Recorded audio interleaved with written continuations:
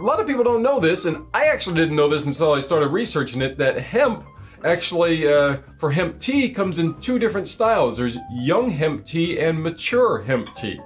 Now, young hemp tea is actually made primarily from the leaves, and actually, as it says, is picked a little bit while the plant is younger.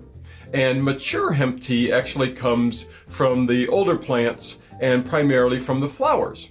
So that's a small difference there, and it changes the benefits just a little bit according to which one you're having. Now, this one doesn't specify which one of the two I'm having right now. There's also a third variety you can get, which is full-on cannabis tea. Now, hemp tea, of course, does not have much THC. On average, they say it's like 0.2% of THC in it, so it's like negligible. So you're not going to have any psychotropic effects from this or anything. You're not going to suddenly start, woo, seeing things and such. Cannabis tea? You never know. But we won't talk about that one now. We'll talk about it another day when we go on full on cannabis tea. But for hemp teas, there are a lot of different things that it's good for, including that it helps symptoms of nausea. It's supposed to help, well, of course, it stimulates your appetite still. It improves various gastrointestinal functions with the stomach, including like IBS and Crohn's disease. It's supposed to help relieve chronic inflammation and chronic pain. It's also supposed to be good for heart health and lung health, various, like I said, respiratory problems in that sense. It's also supposed to be good for inhibiting seizures, apparently.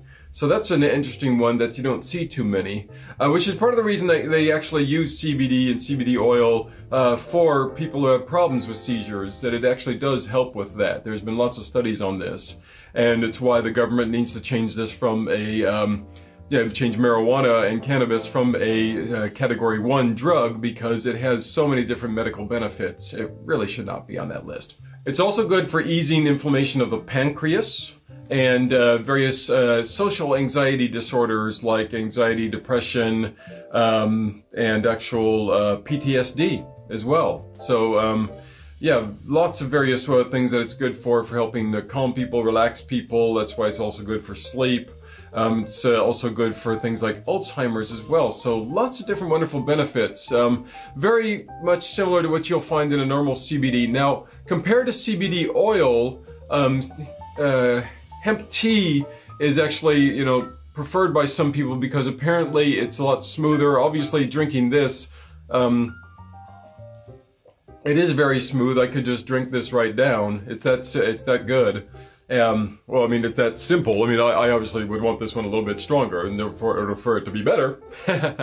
But it is good enough that you could just drink it. And some people say they have a weird effect when they have to put the CBD oil under their tongue and stuff.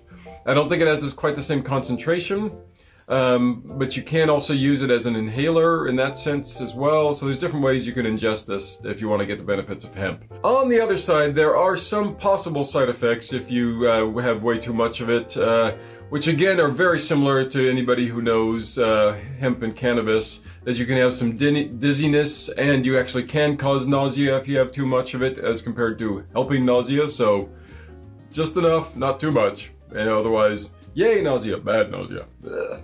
It can also cause a bit of dry mouth kind of effect. Just, I guess it depends on the kind of people, that it just apparently inhibits this secretion of saliva.